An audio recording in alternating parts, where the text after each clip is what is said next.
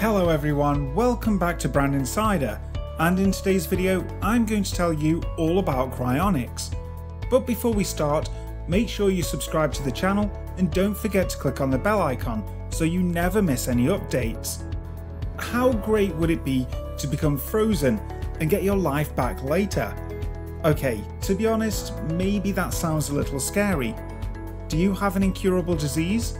Researchers can easily freeze your body system, place you in cryosleep and thaw you out after the cure for your disease has been found, perhaps in 30, 70, even 500 years. We have seen this in many scientific fictions, but what is the real scientific research responsible for this procedure? And will our innovation ever be advanced enough to make it a reality? And more importantly, what will be the impact? The idea of using cryonics as a means of preservation is currently being used in medicine. For example, doctors protect a body organ before using it for surgical treatment by keeping it at a reduced temperature level, or even when neurosurgeons reduce the temperature level of the patient's body system to perform aneurysms without rupturing any type of capillary in the vicinity, or when fertility centers freeze individual embryos until they are needed. Remarkably, this method called cryonics was used as early as 1967, initially with Dr. James Bedford's body system. The big problem is that our team has to figure out how to bring them back to life. The largest company applying this solution is the Alcor Lifestyle Expansion Facility. It currently has 149 participants cryopreserved as whole body systems or even minds in liquid nitrogen, usually at 196 degrees Celsius. The company has the ability to return these individuals to full health and wellness later, when the newest theoretical innovation or even therapy has been conceived. According to the firm's skeptics, companies that practice cryonics are simply adding false wishes to people's imagined immortality and profiting from it. These companies still have no control over cryonics, and researchers have never carried out an effective lifestyle remediation. There have certainly been many honest debates and situations against these treatments. The minimum funding levels for Alcor are currently $200,000 for whole body preservation and $80,000 for mind preservation, and must be paid after death. These amounts do not include additional surcharges or expensive annual subscription fees. The progress of cryonics depends on two elements: the improvement of the cooling procedure, as well as the progress of the healing during thawing. The thawing procedure is actually incredibly difficult, because if the treatment is not done at the appropriate temperature level and rate, it cannot be done. At the improper temperature level and rate, the tissue can become ice crystals, and the body system will certainly be ruined. Problems can be avoided if researchers carefully control the temperature level and use different types of cryoprotectants. Although no individuals have been restored from cryogenic suspension, the researchers were able to effectively restore other living microorganisms from a near-death state. The cryobiologists really hope that with nanotechnology, the resuscitation procedure will one day be feasible. Nanotechnology uses tiny devices to make single atoms work to create or even repair individual tissues and cells. But how exactly does cryonics work? The minute a doctor reveals a client's death, the company the client originally created an agreement with will certainly formally take control. The company's emergency response group will support the body system by ensuring that the mind receives sufficient oxygen and blood flow to protect the little work until the body system arrives at the suspension center. During transfer, the body system is placed into an ice pack and perfused with an anticoagulant, a compound that prevents the blood from clotting. These people usually want cryonics to help them be treated for the problems that are causing them to die. Cryopreservation actually occurs in attributes for pets like reptiles, amphibians, as well as worms. Nevertheless, individual cells cannot simply be frozen and thawed.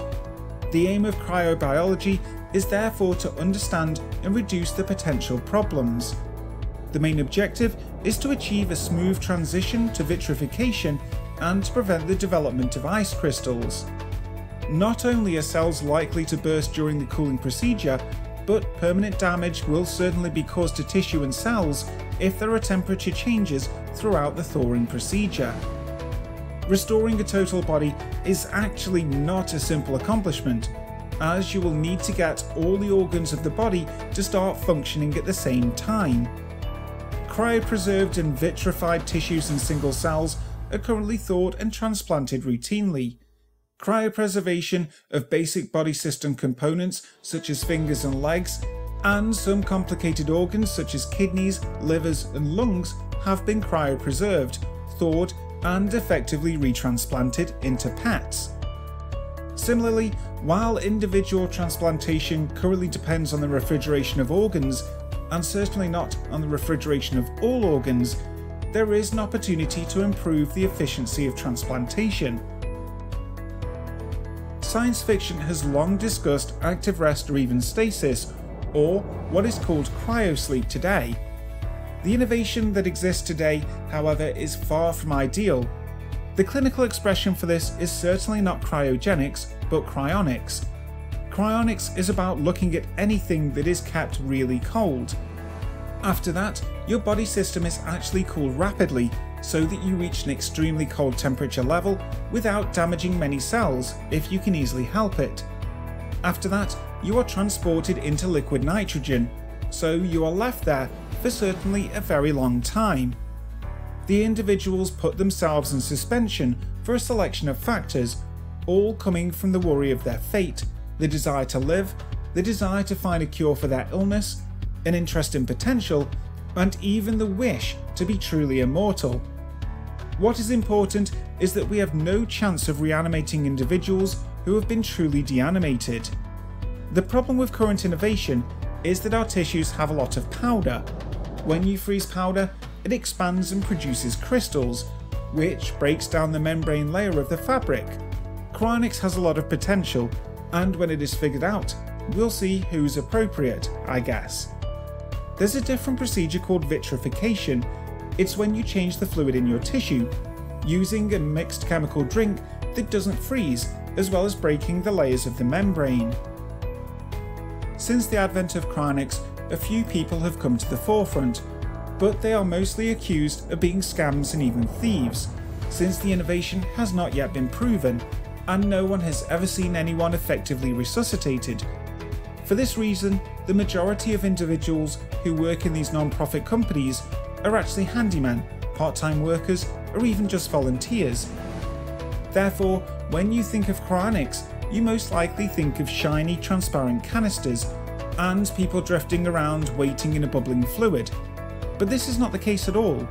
In fact, it's more like this: homemade gadgets and freezers in cellars. However, you have to believe in innovation. Would you cryonically freeze your body? Even if this innovation exists one day, later on it will require many legal limitations, in addition to raising many honest and ethical questions that will need to be addressed. That's it for today's video, and thank you for watching. I really hope you enjoyed it. If you liked the video, don't forget to give it a thumbs up and share it with your friends. Don't forget to give us your thoughts and comments in the comments section below. You can also suggest what topics we should cover in future videos. Finally, if you haven't subscribed to this channel yet, please subscribe. And if you want to see more videos like this one, press the bell button so that you will be notified whenever I upload an interesting video to the channel. So, we'll see you in the next video. Bye for now.